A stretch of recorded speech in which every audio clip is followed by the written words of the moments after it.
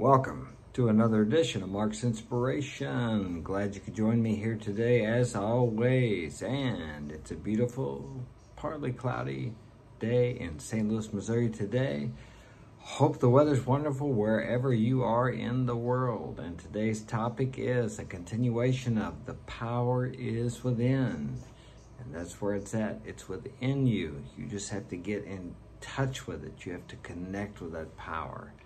We all have incredible power within us. And if you don't believe that, think about this. Hitler, he had the power too. You can use that power however you want to for destructive purposes, and you will reap the consequences of that, or for good, and you will reap the benefits of that. Hitler used that power for destructive purposes to rule the world. And look how many people died because of his power, because of his use of that power or misuse of that power. Millions of people, I think it's like 50 million people died. Now, how many atomic bombs or nuclear warheads would it take to kill that many people? And that all originated within him, within his mind. So, with that same power, you can use it to help millions of people instead of destroying millions of people and many things in the world that he destroyed. So think about that. That power's within you. You can use it for good, or if you like, evil. Evil is just what we consider not to be good. When something doesn't go the way we want it to, we say it's bad. But nothing is neither good nor bad. Thinking makes it so. That's a Shakespearean quote, I believe. Okay, let's go. We are on location 266 in the ebook of The Power is Within.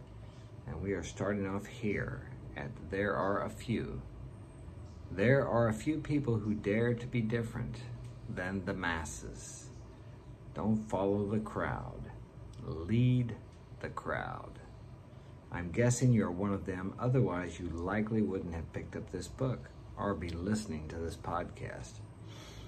You were drawn to it by that same power within, expressed as a voice or an urge telling you that there is more to this life than what appears to be. What appears to be only appears to be because of what you believe. You don't believe what you see what you believe. Think about that. You don't believe what you see what you believe. When you come to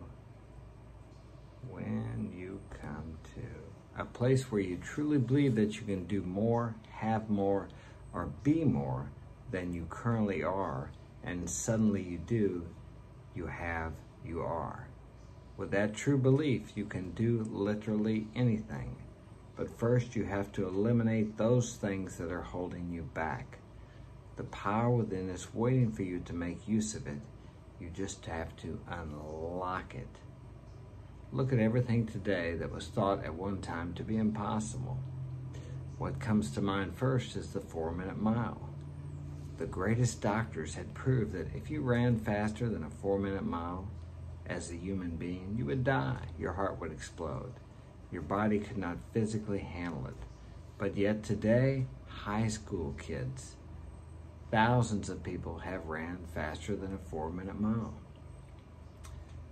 In the same year that Roger Bannister broke the 4-minute mile, 2 or 3 other men also broke it. Where was the barrier? The barrier was in the mind, within the minds of men. Within the minds of the people. That's where the barrier was. It wasn't in anything outside. And just like anything outside begins within the mind, that's where the barriers are inside of you. You have to destroy, you have to overcome the barriers that keep you from seeing what you believe. But first you have to believe it. According to your faith, be it done unto you. Or if you like, according to your belief. You have to believe it's possible before you can achieve what is possible. And all things are possible. A horseless carriage? A carriage that goes without a horse? Oh, how ridiculous. Remember that one? Some of you probably don't. I mean, it was before my time also, but that's a car.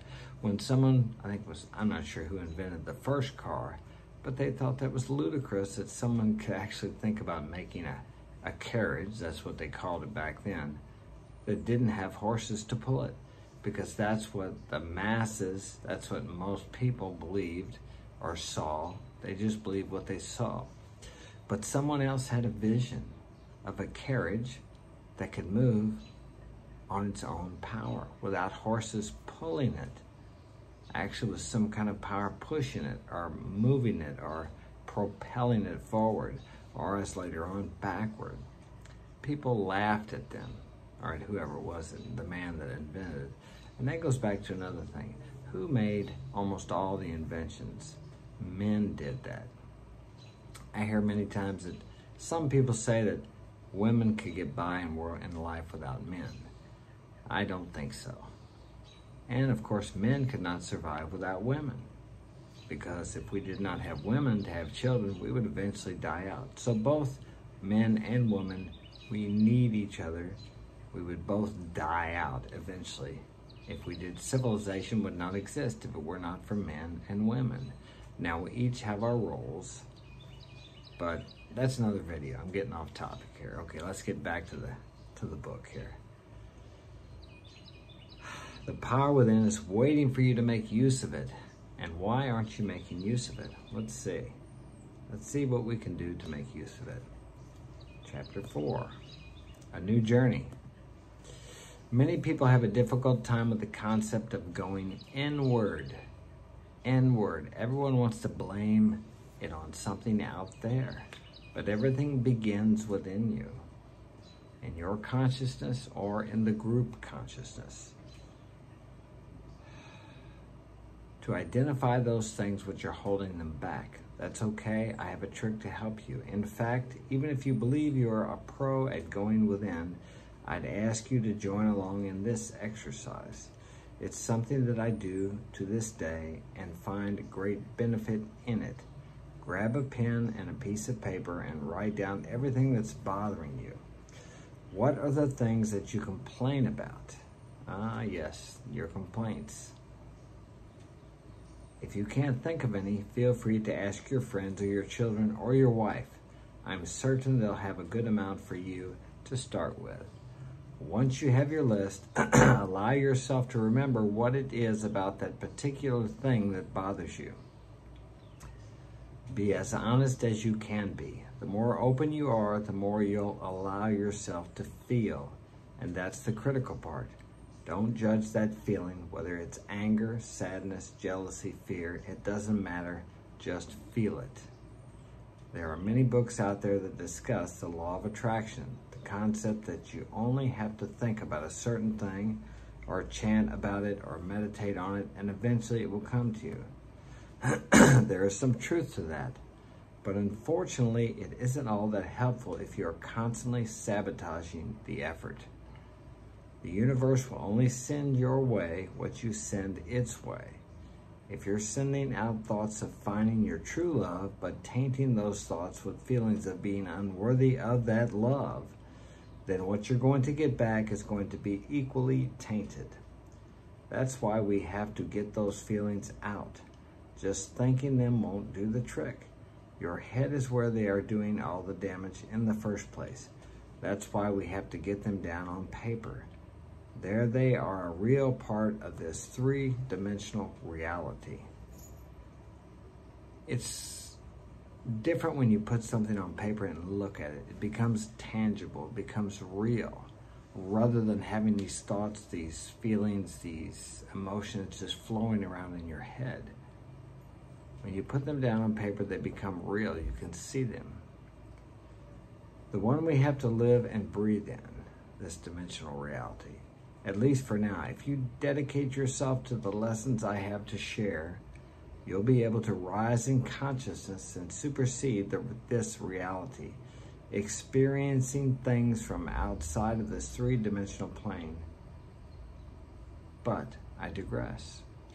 When you get all of your complaints down on the piece of paper, ask yourself how you feel about each one. Not how they make you feel, but how you feel about them. The fact that you have them. Most people have a difficult time at this stage.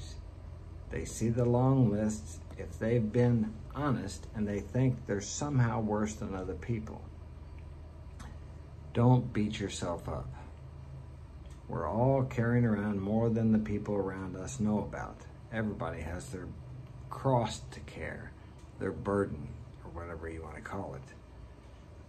There is a reason the world is full of bad things. We call them bad things. Killings, robberies, assaults, rapes, wars. You may even have a couple of those on your list. It's just you and the paper. No one's here to judge you. The fact that you even had the courage to write yours down and let them stare you in the face shows a tremendous amount of courage. Most people can't or won't even do that. Most people don't have written goals, much less their written defects of character, where they can look at them, where they can become tangible, where you can't just dismiss them away with another thought. It's staring you right there in the face, but that is the beginning. If you don't know you have a problem or an issue you don't like or that's hindering you, the first step is admitting you have this problem. You have to admit you have something that you want to deal with or to get rid of before you can get rid of it. So by looking at it on paper, it is an admission to you in tangible reality that you have this issue you want to deal with or something you want to become better with. Get it down on paper. What is it? Less than 5% of the people have written goals. So it's important to write things down. It's a skill you have. It's a tool you can use to put something in front of you so you can see it and it becomes real. Real in the manifested world of reality, as we call it. You can get rid of it this way. But we will go on to that tomorrow. I got to get out of here and get to work on my other business. So smash that like button. Thanks for joining me, and come and join us on our live podcast at Saturday night at 7 p.m. I'm sure there will be something there of value for you. So I'm going to go out of here. Have a great day, and thanks for joining me again, and welcome to my new subscribers. I appreciate you as well as my existing subscribers. See ya.